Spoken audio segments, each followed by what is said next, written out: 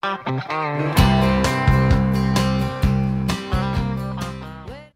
everybody, this is Shannon McNally, and I'm answering some questions that came from you guys about the Waylon Sessions. And so we're going to get started today. The first question is from Gina in Toronto, and she asks me, you produced the record, you produced the album.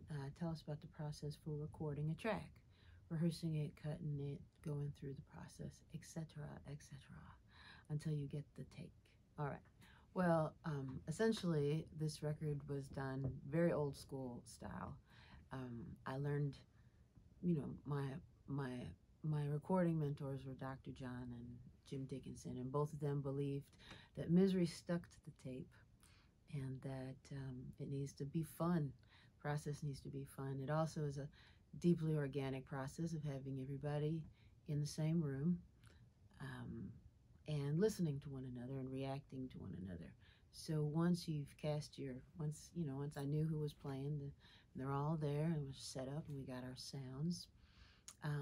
Basically the way we cut each track was we would listen down to an original, Waylon's version, and then write our charts. Everybody would write their own charts, and then we would discuss it a little bit. We'd talk. The drummer and the bass player would talk to each other, and we would all talk to each other about the arrangement. Sort of loosely run it once or twice for arrangement, and then a little bit of interplay. But really, what you want to capture in a live take like that is just the energy, and you want to be live. When it's live, you're getting all of that beautiful stuff that's going on in everybody's synapses in their brains, and the autopilot that takes over in a really great musician's hands and feet, and that you allow that to interact with it, all that to interact with it. So basically, what you don't want to do is overcook it. That's the bottom line. And so we would run it once or twice, and once everybody felt good about the arrangement, then you hit record and you go for it, and you can kind of feel it in your belly if you got the right take. If the energy was all there, it was zipped up nice and tight.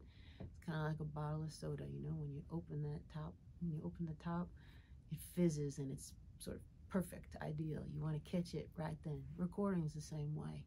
You can overdub later, but essentially I wanted those songs to come off the floor sounding like they were going to sound. Maybe some overdubs later, but not the belly of the beast, So we got it pretty hot off the floor, and maybe I would say we got everything in under 3 takes. We wouldn't do much more than 3 takes. We're pretty flash fried.